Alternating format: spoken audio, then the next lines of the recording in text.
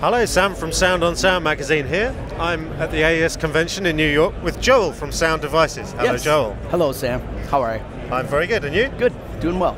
Excellent. So Sound Devices are showing a new firmware version for their recorders and preamps. We are, absolutely. So for the MixPre series, we're announcing version 3.0 firmware.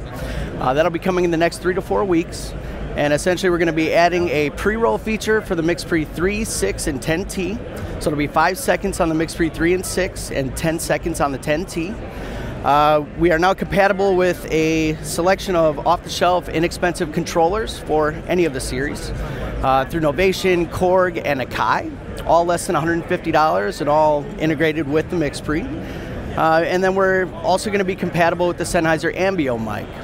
So you're doing ambisonics decoding within the preamps now? We are, absolutely. So A to B format decoding, either FUMA or Ambix. We can also capture binaural in real time, as well as monitor binaural in real time.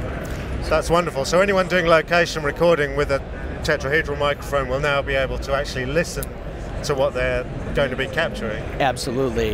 Yeah, and the firmware is specifically for compatibility with the Sennheiser Ambio mic, but we can take a format from really any ambisonic microphone.